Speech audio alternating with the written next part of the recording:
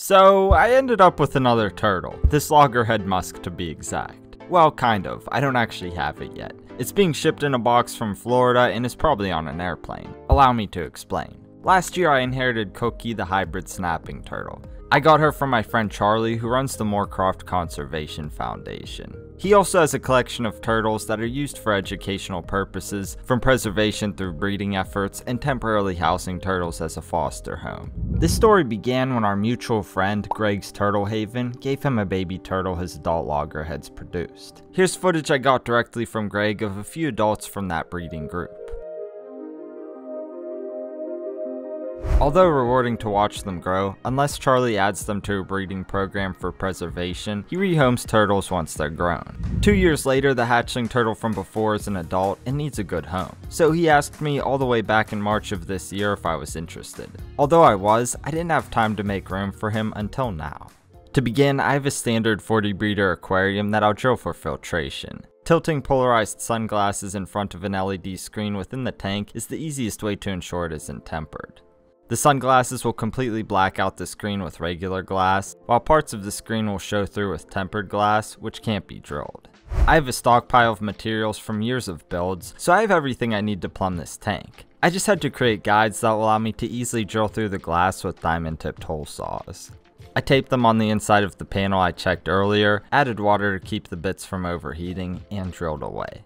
I apply as little force as possible when doing this, allowing the weight of the drill to do the work. The resulting holes are often sharp, so I sand the edges. Using wet sandpaper keeps debris from going airborne. To retain a clean aesthetic, I'll use a black background. For a cheap solution, I lined up a poster board and accounted for the holes. I simply taped this and others to the sides of the tank and installed the fittings accordingly. Everything I'm using is threaded except for the filter's intake, so I'll weld that in to ensure it's watertight. As for the filter's return, I'm rigging up a spray bar. I combined vinyl tubing with a barbed elbow, which made it easy to connect to the bulkhead fitting. I just had to anchor it down with suction cups and zip ties. I'll use play sand for the substrate since it's finely grained. Correspondingly, using this with a healthy adult animal has virtually no impaction risk, making it a great option. Plus, it's inexpensive for a large bag. There is an issue though. The stuff is dirty and requires a thorough rinse before use. You know it's ready when the sediment dissipates immediately. I poured a thin layer into the tank to get a proper foundation to escape on. My vision for this setup is to create a land and basking area atop various pieces of cork bark while retaining as much of the tank's footprint as possible. I'll just have to be mindful of the spray bar. I'd rather it not be visible, but I don't want to impede the flow either. This large piece of cork made that task a breeze. I just ripped off some of the side and it fit perfectly. Working out from there, I experimented with various elements. I want everything to look seamless, which is where these river rocks came in. They could create the illusion that all of the cork rounds are part of a single branch. These would also allow me to lift the scape up above the sand. You'll see that I attempted to prop this piece up, but it didn't work. Instead, I drilled holes to hold it up with a zip tie. I placed another rock underneath of this for more stability. I decided to include spiderwood as well for texture. With little effort, I found a spot for the branch immediately. Then I continued out from there. Again, doing my best to make the flow of the hardscape elements appear cohesive. And since I wanted to maximize the space on the bottom, I used the rocks to prop everything up. I added more spiderwood as well. Now unfortunately, cork bark floats, so I had to anchor it down. I drilled a hole in the top of the large piece to tether it to the return elbow. I'll also use expanding foam to lock it to the rocks, thus keeping them from floating. I would have preferred using epoxy, but foam was the best option. I didn't want the possibility of the turtle getting stuck in the cork rounds. Foam allowed me to address both issues with a single material. I picked off all of the excess foam after it cured.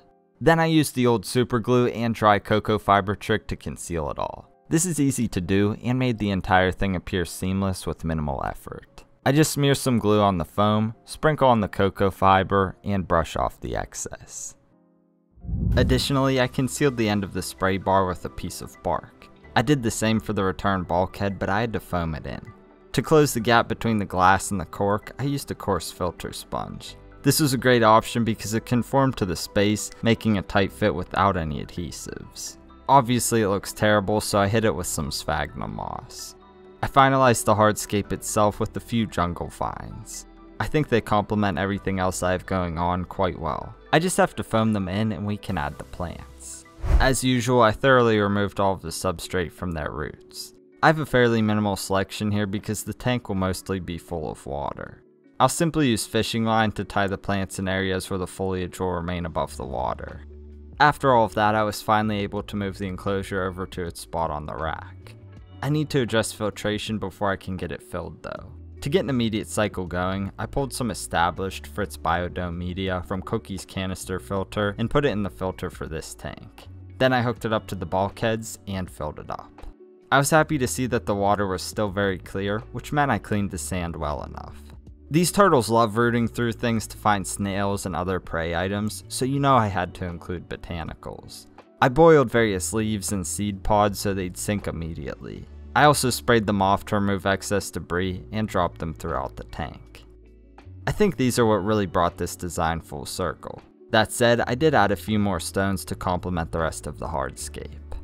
Speaking of snails, I added a handful of various species in here that will reproduce and be a food source for the turtle.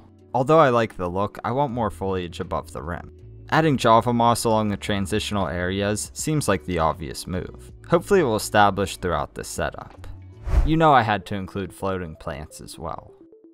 We don't want the turtle escaping, so I need a lid. I'll make the equivalent of a window screen, which is a process I've shown before. You just cut the pieces to the desired size, add the corners, lock the screen in with spline, remove the excess, and it's good to go. Above this, I have an LED light for the plants and visibility, as well as a mercury vapor bulb to facilitate a hotspot that will also provide UVA and UVB rays the turtle will absorb when he basks. And luckily, just as I was finishing things up, the package finally arrived. Live harmless turtle. Always a good thing to see. And only 16 hours later and the turtle is now here with me. Just gotta get it unboxed and we'll be good to go.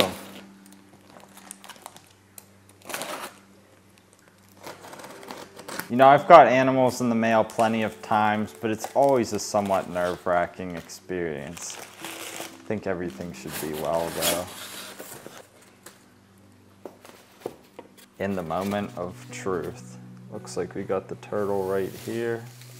I've actually seen this turtle in person before, but that was all the way back in May, so I'm curious to see it once again.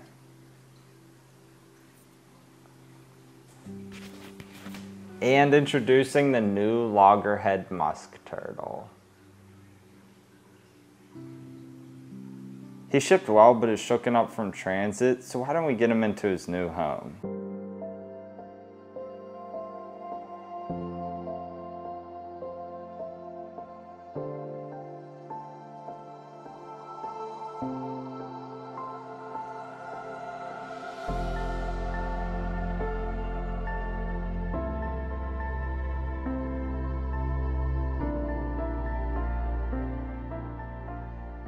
I always love being able to give a good home to an animal that needs one. We've been planning it for a while now and I'm excited to finally share it with all of you. A cool thing about this turtle and where they get the Loggerhead name from is that their head grows very large in comparison to their body size. This however is dictated by their diet. The more they use their jaw to eat snails and things like that, the bigger their head will grow. That said, his body itself will only get about an inch longer. Even so, I'll eventually move him into a larger setup, but this will serve him perfectly for a while. These turtles spend most of their time in the water, which is why I made that area as large as possible. With a naturalistic setup like this, I knew that I had to include botanicals.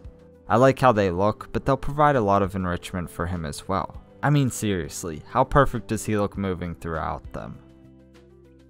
I was also very surprised at how personable he was. It usually takes a little bit of time for them to adjust, but he was curious about what I was up to immediately.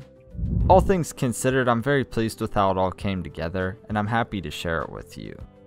A huge thanks as always to Fritz Aquatics for sponsoring the video and for providing products I actually use like the BioDome filter media. I have a bit of a dilemma. He still doesn't have a name. I'm curious to know, what would you name this Loggerhead Musk Turtle?